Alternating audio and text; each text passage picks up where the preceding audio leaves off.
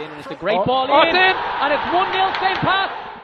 Yes, the ground staff during the week, Gary, were spraying it with liquidised seaweed to make the roots grow, and I also learned to keep the grass green.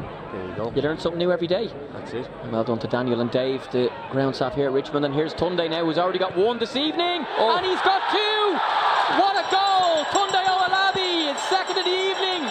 Just before the break, he's running to celebrate with the St. Pat's bench. Straight over to John Daly and Tim Clancy. And just before half time, out of almost nothing, I'm talking about the ground staff and the seaweed, Gary. And next of all, Tunde with the right foot smashed it across goal. His second tonight, third of the season. And it's Pats 2, Bows 0.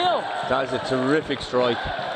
You know, just when they think it's half time, picks up the ball here in the edge box, turns, nothing in his mind, and you get a shot away. And what a terrific shot in between the bodies.